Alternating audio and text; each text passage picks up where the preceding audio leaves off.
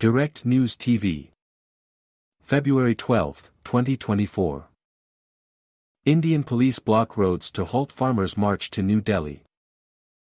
Indian police have blocked roads leading to New Delhi as farmers march towards the capital to press for increased government support. Government ministers were preparing to meet union leaders on Monday to discuss their demands for better crop prices, which were promised 3 years ago, amid protests aimed at forcing the repeal of laws designed to deregulate vast agricultural markets. The roadblocks were set up in a bid to avoid a repeat of the protests in 2021, when thousands of farmers camped out on major highways leading to the country's capital. The Farmers' March comes just months before national elections in India, in which Prime Minister Narendra Modi is widely expected to win a third term. The country's millions of farmers form an influential voting bloc and ruling parties try to keep growers on their side. Television footage showed tractors driving towards Delhi from the northern Indian breadbasket states of Punjab and Haryana. Barriers, including barbed wire fencing and cement blocks, have been erected on the edge of the city. Police also issued orders prohibiting public gatherings in Delhi.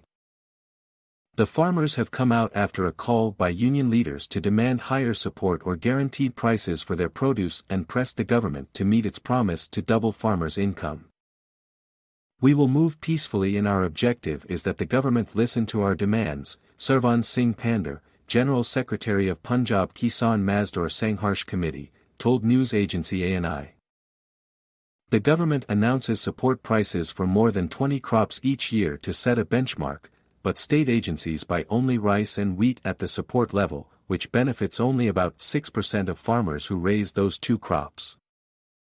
In 2021, tens of thousands of farmers staged a year-long protest to persuade Modi to repeal 3 new laws passed the previous year. The government said the laws were aimed at modernizing India's vast agriculture sector and that they would increase the income of the farmers by giving them more choices to sell their produce. But the farmers said the laws would give private corporations control over the sector and deprive them of a minimum support price, MSP, guaranteed by the government for their produce. Amid the pressure, Modi's administration made a surprise U-turn, rolling back the controversial legislations. My name is Kingsley. Please like, share, subscribe and hit that notification bell so you can be the first to be notified whenever we post. You won't regret it.